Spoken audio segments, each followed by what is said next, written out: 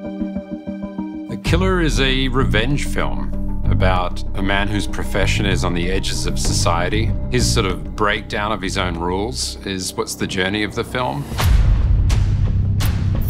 There's a lot of time and energy and focus spent on perfecting the image. It's sort of infinite in the choices of what you want to highlight and what you want to push forward. And it's about sort of the excavation of all of that and how to put it best together with intention. The way that we work with Kirk on our editing team is really collaborative. Kirk will choose selects or get an edit to a certain point and then actually hand things off. Myself and David are able to kind of like get in there and edit and move quickly, or we have access to the latest sound. If we think up the music tracks that we want, they're instantly in there.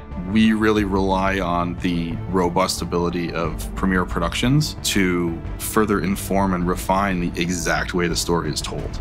We can take an entire movie and break it down into multiple different scene projects that are each self-contained and each small, and our edit projects and our edit reels productions allows us to make that manageable and organizable and have projects that open in seconds.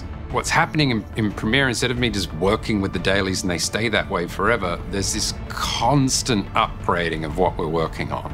And it has a big impact in how things play. In The Killer, there are various different color palettes that are responsible for establishing different locations and regions. So there's an entirely separate color process. It's a process that Eric is doing in-house, and he's tweaking it as we go. The fact that we're all in HDR means I don't have to translate it to Rec 709. I never have to do that until the end of the show, which is new.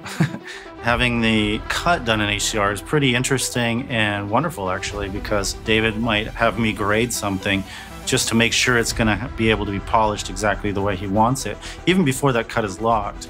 We can use that to further inform and refine the exact way the story is told. And that means that we can move very, very quickly and very nimbly. Premiere essentially lets us change the rules of the game to match the game that we're actually playing. There's really a lot of pride that you can find in knowing that everything is working so well for your team and for your editor that all they get to do is do their job without worrying about it.